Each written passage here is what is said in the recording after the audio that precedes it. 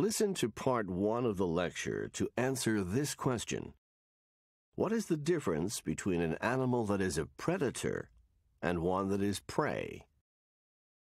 Part 1. In today's lecture, we will continue our talk about animal behavior. Much of animal behavior can be explained as instinct. That is, behavior that is already programmed into animals at birth. It is behavior that does not need to be learned. For example, animals instinctively reproduce and care for their young, and they instinctively behave in certain ways to survive in nature.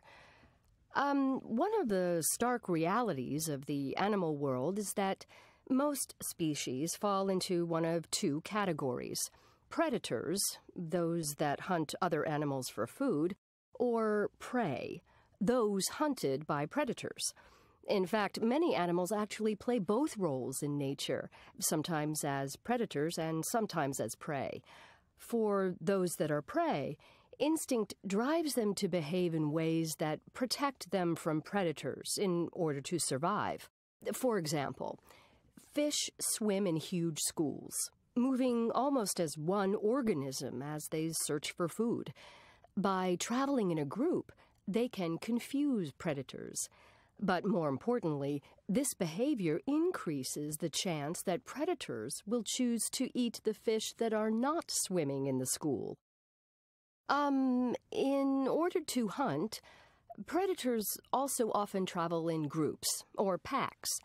They work together and use their combined intelligence to single out their prey from the herd or the flock, increasing the chance of success and ensuring their own survival.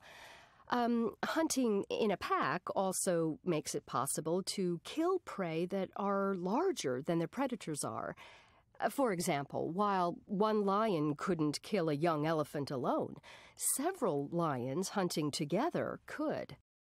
Instinct also drives animals to either lead or follow. In a herd, or even in a pack of predators, some animals are born to be more dominant than others. Animals will often fight each other for that top position.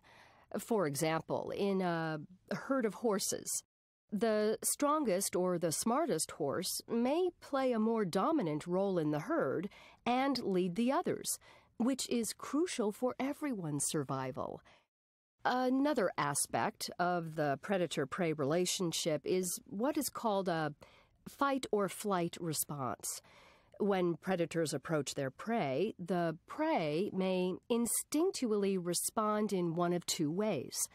One way is to stand its ground, using hooves, horns, claws, or teeth to fight back and drive the predator away.